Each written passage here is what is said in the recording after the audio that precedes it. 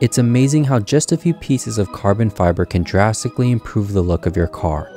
When you first get them on, you can't take your eyes off of them. But if you don't protect them, they can quickly lose their shine and look like this. Sore spots that you'll avoid looking at entirely. To prevent this, we need some ceramic coat, but first we need to prep the carbon fiber. Starting with the strip wash.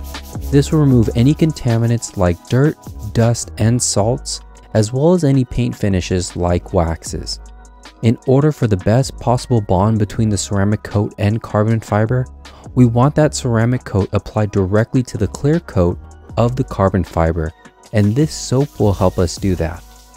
Since this is a brand new piece, we'll only be doing one wash followed by a rinse before we move on to our chemical decontamination step, which uses an iron remover and clay mitt. The iron remover will be used in place of a clay lubricant, but if this is a piece that has already been subjected to the elements, you'll want to spray on the iron remover first and allow it to sit for a couple of minutes without drying, before rinsing it off, followed by the clay bar step, which you could still use the iron remover as the clay lubricant or dedicated spray, so long as it won't leave behind any waxes or paint protection.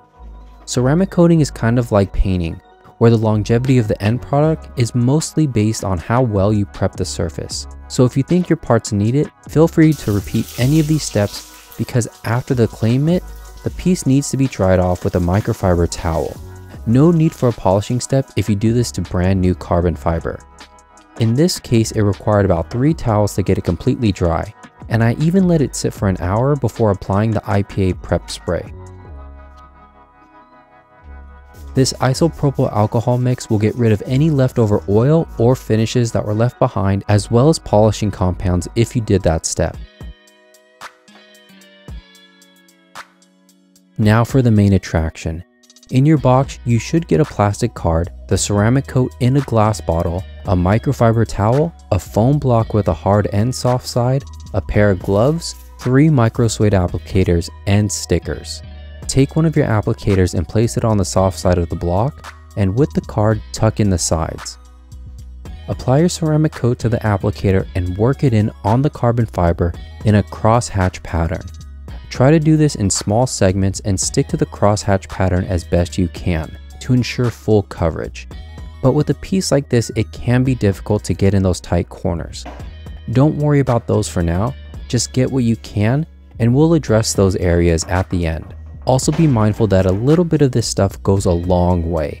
2 bottles was more than enough for me to apply 2 coats to the entire car, these carbon fiber pieces, all 4 wheels and brake calipers. You should be able to see the coating on the top of your carbon fiber as it's being applied, as well as feel a moderately smooth motion. Too smooth or running ceramic coat is too much, while a rough, grabby motion with no visible top layer is a sign that you need to add a few more drops, but not as much as your first application. Once we span the entire piece, the micro suede should be saturated with the ceramic coating, so we can remove it from the block and use it directly to attack those tight spaces from earlier. As for pieces that go on top of painted surfaces and are held in by double-sided tape, I prefer to coat them once they're installed along with the respective panel. This way the piece and surrounding area get full coverage without compromising the double-sided tape. For carbon fiber pieces like the diffuser and exhaust tips that slot into a designated area and are held in place without the use of double-sided tape, I prefer to do them off of the car, as it's possible to ceramic coat the entire piece, even along the tucked edges, and from a more comfortable position. Depending on the conditions you're in, you may see a flashing effect, where the ceramic coat develops a type of rainbow effect. If you don't see it, don't worry. You can let it sit for 5 to 10 minutes instead before buffing it off. And if you plan to apply a second coat, give the first coat at least an hour to cure after you buffed it off. Then apply that second coat.